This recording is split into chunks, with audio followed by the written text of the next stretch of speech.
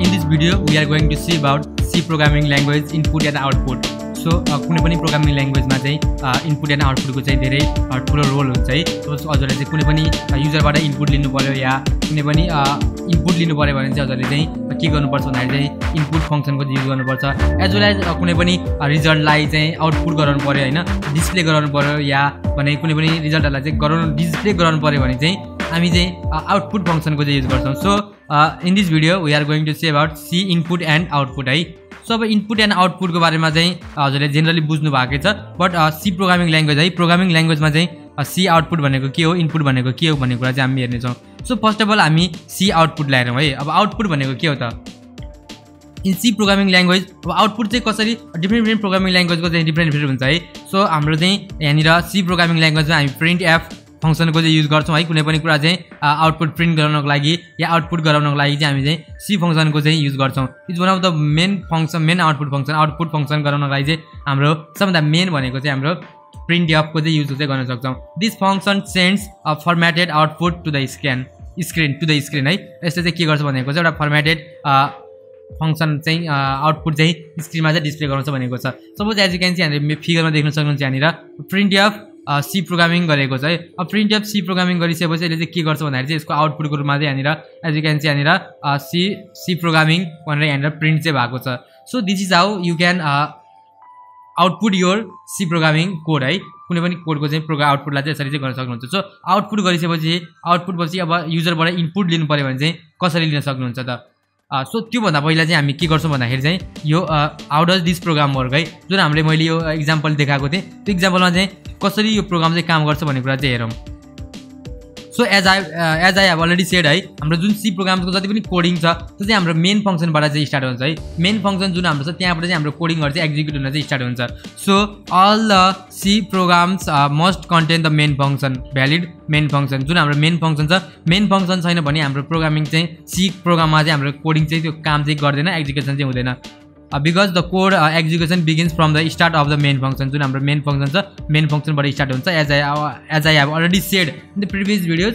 So I request you first of all त्यो भिडियोलाई चाहिँ हेर्नु होला, राम्रोसँग बुझ्नु होला। एकचोटि हेर्दा बुझ्नु भएन भने दुईचोटि हेर्नु होला, तीनचोटि हेर्नु होला, बट त्यो बेसिक कन्सेप्टहरू जुन छ नि प्रोग्रामिङको त्यो चाहिँ हजुरले चाहिँ बुझ्नु चाहिँ हुनुपर्छ है।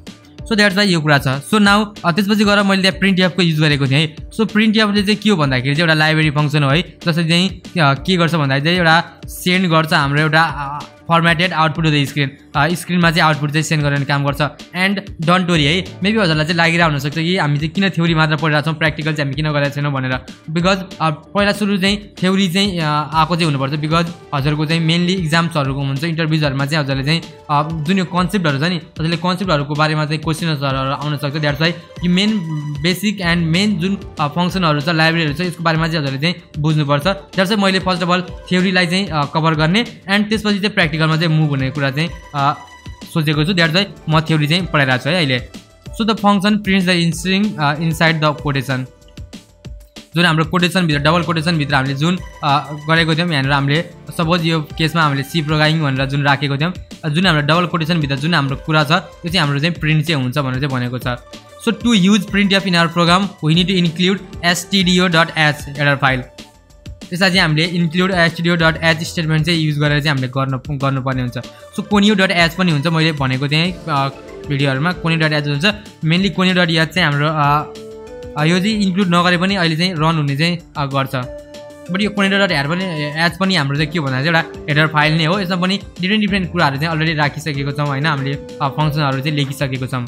सो यो कुराहरू छ है। The return zero, now the return zero statement inside the main function चाहिँ के गर्छ भन्दाखेरि एउटा एक्जिट स्ट्याटस हो। जुन हाम्रो मेन फंक्सन छ त्यसमा चाहिँ टर्मिनेट गर्नको लागि चाहिँ हामी रिटर्न जेरोको चाहिँ युज गर्छौँ। So this is an optional है, यो अप्सनल पार्ट हो, हजुरले यसलाई इन्क्लुड गरे हुन्छ नगरे हुन्छ।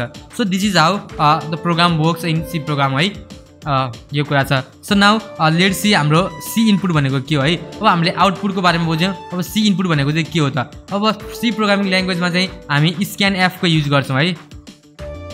हामी स्क्यान एपको युज गरेर चाहिँ हामी युजरबाट चाहिँ के गर्न सक्छौँ भन्दाखेरि चाहिँ डाटाहरू या कुनै पनि इन्फर्मेसनहरू चाहिँ हामी चाहिँ लिन सक्छौँ।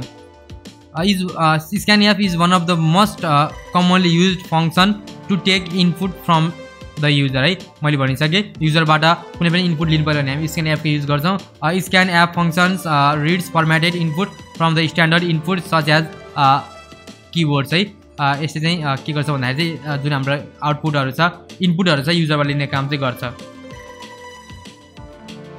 सो यो कुरा चाहिँ इनपुटको बारेमा पनि बुझ्नुभयो होला हामी स्क्यान एप पनि युज गर्नेछौँ हामी के गर्नेछौँ भन्दाखेरि चाहिँ हामी आउटपुटको नि कुरा गर्नेछौँ होइन प्रिन्ट एप पनि युज गर्नेछौँ हामी धेरै प्रोग्रामिङहरू चाहिँ लेख्नेछौँ है हाम्रो सो डोन्ट वरी सो अब चाहिँ हामीले सी प्रोग्रामिङ या प्रोग्रामिङ ल्याङ्ग्वेजहरूमा हामीले कोडलाई चाहिँ अन्डरस्ट्यान्डेबल बनाउनको लागि होइन जुन मैले एउटा लेखेको कोड छ त्यो चाहिँ अरू कोडर्सहरूलाई पनि प्रोग्रामर्सहरूलाई पनि राम्रोसँग बुझ्नुहोस् होइन उनीहरूले पनि त्यो कोडलाई चाहिँ अन्डरस्ट्यान्ड गरेर चाहिँ युज गर्न सकुन् भन्ने रिजनको कारणले गर्दाखेरि चाहिँ हामीले चाहिँ कमेन्ट्सहरू चाहिँ राख्नुपर्छ होइन किनकि कुन फङ्सन कहाँ स्टार्ट भएको छ कहाँ टर्मिनेट भएको छ कुन फङ्सनको काम के हो होइन कुन लाइनले के काम गराएको छ भन्ने कुराहरू चाहिँ हामी कमेन्ट्सको थ्रुबाट चाहिँ गर्न सक्छौँ सो सी प्रोग्राममा पनि हामी कमेन्ट्सको चाहिँ के छ भन्दाखेरि चाहिँ एउटा फेसिलिटी एउटा फङ्सन चाहिँ दिइसकेको छ होइन comments are the hints that the programmer can add to there code